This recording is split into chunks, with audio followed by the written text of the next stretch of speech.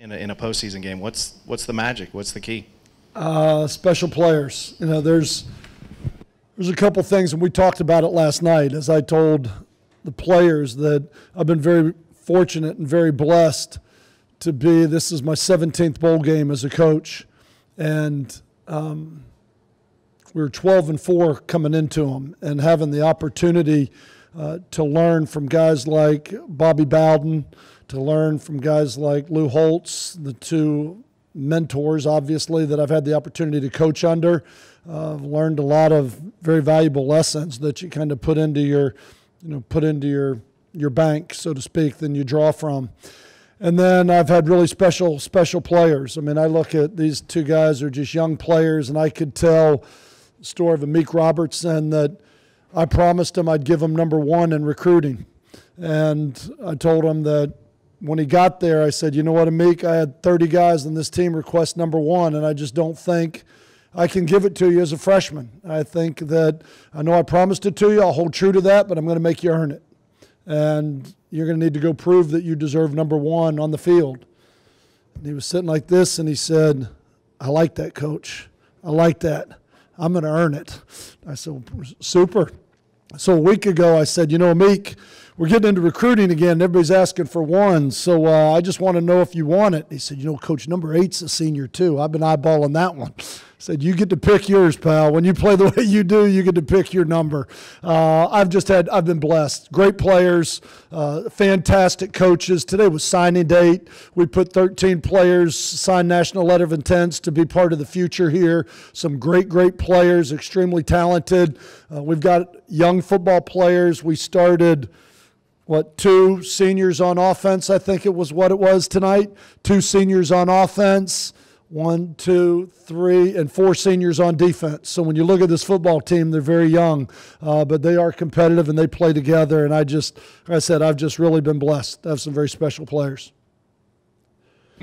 Coach, could you talk a little bit about defense coordinator Blake Baker and, the job he's done? He's done an unbelievable job. The game plan that we put together, the game plan that him, Coach Curtis, Coach Goethe, Coach Petrie put together on the defensive side of the ball, I thought was excellent. I think defensively we have gotten better the entire year. These young corners keep growing up. L'Jarius Sneed, Amik Robertson. I look at Davon Washington, who was a walk-on, who is now a starting linebacker for us, and we've been able to get some people healthy. Guys like Russell Ferris have missed a lot of reps. Candy has missed reps. Jalen Ferguson has missed reps. L'Jarius Sneed, Cedric Cooper, all those guys have missed games this year, and that's what made it so frustrating. This is as healthy as we were, and I thought the defensive staff put together an incredible plan, and then I thought the players really bought in. I think the defense got mad at me because I told them, I said, you know what, we can't ask just the defense to stop SMU. They're a top 10 high-scoring offense, and we can't put it all on them. They all kind of sat back in the team meeting room like, what do you mean you can't put it on us? I mean, I think they took offense to it, and they were motivated, they were challenged, and I thought Blake Baker and the defensive staff has done an incredible job. When you look at where we were a year ago defensively, we were one of the worst in the country, and to where we have grown with a lot of young players, the adjustments that they made as a staff, and the players that we added with guys like Amik, I think it's been a great formula. And with everybody coming back, hopefully we can hold this team together.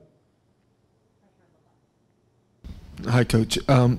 Momentum is such a big part of football, and you guys had momentum coming into this bowl game, and once you grasp momentum in this game, y'all just never let it go. The turnovers were just flowing. It kind of runs in bunches, doesn't it? It certainly did tonight. It certainly did. Turnovers are such a big part of winning and losing. I mean, and you look at this game statistically, okay, yards, we gained a couple more. You know what I mean? You look at the turnover battle, and I think a big part of that, Jamar not having any. Offensively, we didn't have a turnover tonight.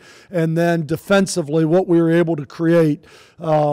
When you get some pressure on the quarterback the way our defensive front did today, and the quarterback has to get rid of the ball, I don't know what our number of sacks were, but I thought it was a total team effort. 4 sacks, 6 turnovers.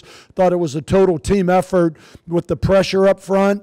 and then disguising the coverage, and those guys are starting to get better and better at playing zone coverage. It was not a big man game when you look at the weapons that they have with 2 draft pick receivers and all the weapons that they've put up. The whole mindset was keep the ball in front of us, make them snap it again, and I thought a healthy defense. Boy, it was fun to watch those guys run around and play.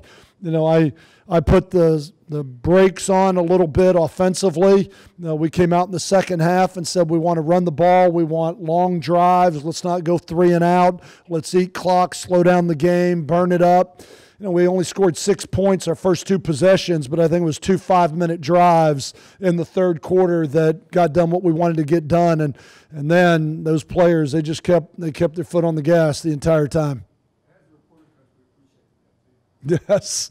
I was looking at how do you win? You know, how do you find a way to win the game? And, boy, offensively, in the whole first half, oh, my gosh, I don't know that we were on the bad side of the 50. I don't think we were ever in negative field position with the turnover, the special teams, the kickoff return. When they did score, Jaquise Dancy answers that.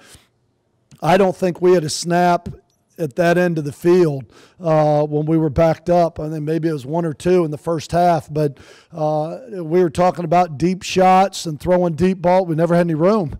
Not that it was a problem we were complaining about. And offensively, we were able to convert. Some guys stepped up. Teddy Veald, Jamar Smith, Cam McKnight's catching the end zone. Some guys really stepped up, made some huge plays. Boston Scott had some phenomenal runs early in that game. Even though he didn't rush for 1,000 yards in this game, I thought he was really pretty special as well. Coach, I'll ask you kind of the same question I asked Amik. How does his season compare to your expectations of when he came in? I would be lying if I said we expected that. What he did for us this year, the guy is coming into this game, I think he led us in interceptions. He was 3rd in the team in tackles. He was 2nd in the team in sacks. He was 3rd in tackles for a loss. And he's a true freshman. And really, he got his opportunity because we had a couple injuries early. Mike Sam got injured, who was supposed to be a junior college player, who's supposed to be a starting corner. And when Amik got his opportunity to get in that arena, he proved it wasn't too big for him early in the season. And he thrived in it. And he just kept getting better and better. I think he is a special competitor. There's a lot of people that maybe height, weight, speed, a lot of maybe bigger schools looked at him and said, well, you know what, he's not big enough to play the game. But in recruiting, you can't measure a young man's heart and that man's competitive nature. I said it before, I think he's one of the best competitors that I've ever had the opportunity to coach. I asked him this week, we were standing outside, or asked him before we came in here. He said, Coach, I got to go home. I got to go Christmas shopping. I got to get a haircut. I said, you didn't go to the mall when you were here? He said, Coach, I stayed in my room the whole week. I said, why? He said, I got to stay focused. I got to stay focused. I mean, that guy is one way. He's got a one-way drive. He wants to be great. And he's a great young man, but he's a really special player. Coach, leading up to this game, you and a lot of the players have said you haven't put together a complete game yet. Would you say this would be fair to the first game of the season that you had a complete game, or was this the best game you guys had this year? I would say the first half was the most complete game. I certainly was frustrated with the way we were able to run the ball in the second half. I mean, they were putting everybody up in there. You knew it was coming. I didn't think we didn't finish the game as strong as I would have liked as an offense, but Coach Todd Fitch talked about that was one of the big pushes is let's try and play a complete game. We didn't turn the ball over. I thought offense, defense, special teams together. I thought they really complemented each other tonight. We played very well as a team. Our players were really focused and dialed in. But it was pretty close to one of the most complete games we played. But as a coach, you're never satisfied. I would have liked to think at halftime our running backs averaged 3.2 and 3.4. We weren't running the ball as consistent as we would like, but we were able to convert some big plays in the passing game.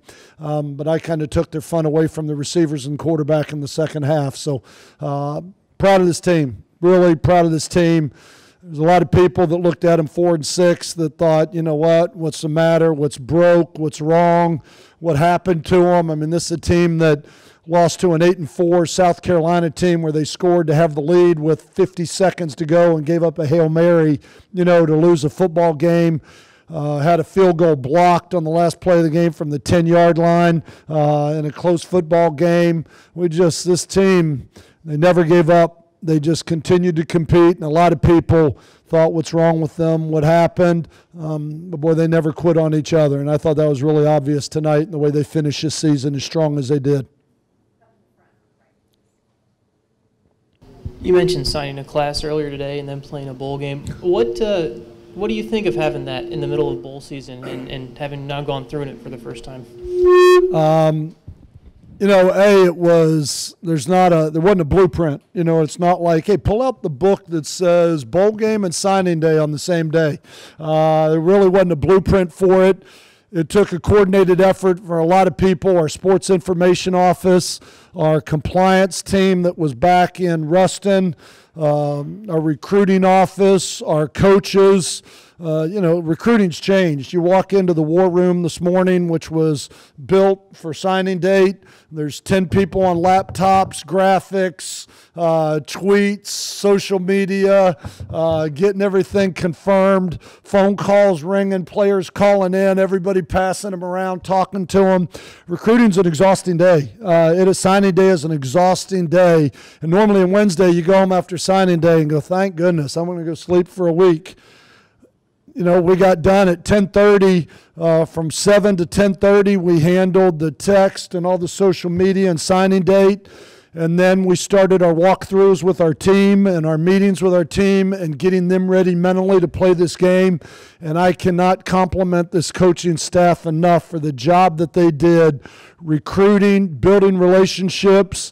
There are some special players in that recruiting class that are going to have an opportunity to come in and make an impact.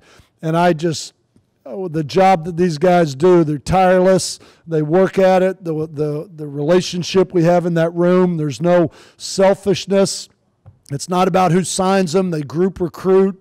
They group evaluate. We just said we got a really special team right now. I'm just really proud of the way that they've all come together and what they're doing. But it was pulled off by a team of about probably 50 people to pull it all off. Pretty unique day. Do I think they should change it? No, there were 13 guys that signed today. 9 of them have been committed since the summer. Those 9 guys have said all along, this is where I want to come to school. I want to go to Louisiana Tech. They sign early. Their status changes. They're signees. They can get playbooks. They can start learning the offense and defense. They all want to contribute early. They take all the guesswork out of it. I personally, even as one of 2 teams that had to deal with it on game day, I still think the early signing period is a very positive thing. If young men don't want to sign, they can wait until February. But for those that know where they're going and their families want to end it and they want to go enjoy their holidays and say, this is where I'm going to school, I think it's a positive thing. I think it's a good move for a lot of these players that they can put all that to bed. Again, thank everybody from Sean for the town of Frisco, the Hunt family, DXL. Thank you very much for having us. Honored to be here.